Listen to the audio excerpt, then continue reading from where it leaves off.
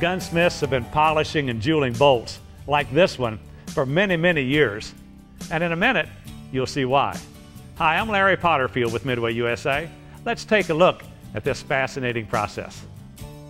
Start by polishing the bolt with 100 grit abrasive using a shoe shine motion. We'll work up to 600 grit, alternating lengthwise with crosswise polishing. This pin on the Wheeler bolt jeweling fixture is inserted into the firing pin hole, and the rear of the bolt is held by this support. Place the fixture under the drill press quill so the jeweling tool is positioned above the bolt. Turn the drill press on, lower the quill, and the jeweling tool forms a swirl on the top of the bolt.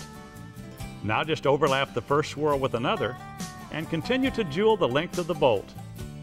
Rotate slightly and repeat the process until the entire surface of the bolt is covered with jewels. Very straightforward, just takes a bit of time and patience.